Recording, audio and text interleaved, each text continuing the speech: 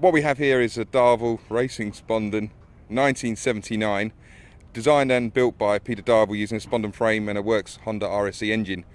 We use it primarily for 4-hour endurance races with considerable success. It's a unique design. It's designed like no other bike, and it's designed to win races.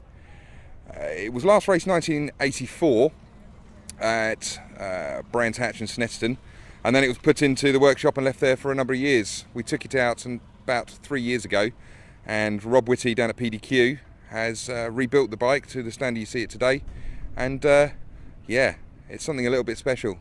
Nothing else races that is this original. Lots of parts on here are over 30 years old, and it's really true to its name. Right, the bike has a very unique quick release brake wheel system. The front end's built on hexagonal hubs that allows the front wheel to be removed very, very quickly in an endurance situation. You don't see bikes with this sort of geometry anymore. It's 59 inches long, which is longer, about 5 inches longer than a standard bike of its age. It's very high, you can see how high it is, and weighs about 240 kilos. At slow speed, it's very hard to manoeuvre. You get the thing wound up and it turns very nicely, and we can outbrake most competition based on this very unique suspension setup that we have here.